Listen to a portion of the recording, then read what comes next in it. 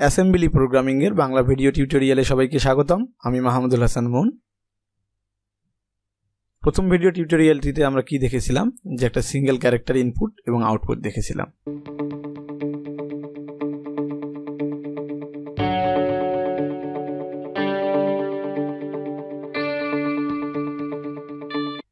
এই কোডটি নিশ্চয়ই আপনারা এখন করেছেন। চলুন আরেকবার এই কোডটি রান করি। আমরা 1 দিলাম, সঙ্গে সঙ্গে 1 আউটপুট দিল। তো আমরা চাচ্ছি যে পরের লাইনে 1টা প্রিন্ট করার জন্য। পরের লাইনে 1 প্রিন্ট করতে হলে কি করতে হবে, যে একটা নিউ লাইন প্রিন্ট করলে পরের লাইনে চলে আসবে। তো চলুন অ্যাসেম্বলিতে কিভাবে নিউ লাইন প্রিন্ট করে আমরা সেটা দেখব। আমার একটা ইনপুট ফাংশন রয়েছে, ইনপুট ফাংশনের পরে নিউ লাইনটা দিলে পরের লাইনে আমার আউটপুটটি শো করবে।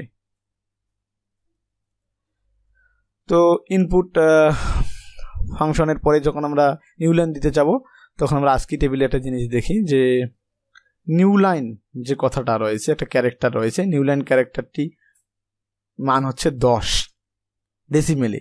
যদি হেক্সাডেসিমেলে 0A, তাহলে কি আমরা ডিএল রেজিস্টারের মধ্যে যদি 10 রেখে প্রিন্ট করে দিই তাহলে অবশ্যই নিউ লাইন প্রিন্ট হয়ে যাবে, অথবা ডিএল রেজিস্টারের মধ্যে 0A রেখে প্রিন্ট করলে একটা নিউ লাইন প্রিন্ট হয়ে যাবে। চলুন আমরা দেখি। তো প্রিন্ট করার জন্য আমরা সিঙ্গেল ক্যারেক্টার প্রিন্ট করার জন্য আমরা কি জানি, অবশ্যই যে h,2 ফাংশনটি লাগে আমার।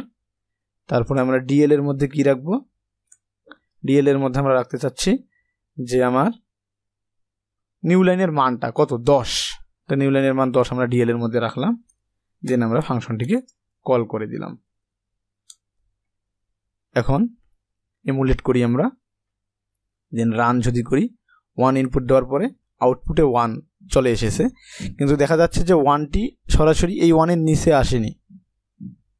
তা এটা না আসার কারণ হচ্ছে, একটা নিউ লাইন দেওয়ার পরে সঙ্গে সঙ্গে আমাকে ক্যারেজ রিটার্ন করতে হয়। ক্যারেজ রিটার্ন না করলে আমরা প্রথম থেকে শুরু হয় না, অর্থাৎ আমার 1 ইনপুটটা যেখানে শেষ হয়েছে তারপর থেকে পরের লাইনে শুরু হয়ে থাকে। তো চলুন ক্যারেজ রিটার্ন কীভাবে করবো সেটা দেখি। তো আজকে টেবিলের মধ্যে ক্যারেজ রিটার্ন কত আছে, 13।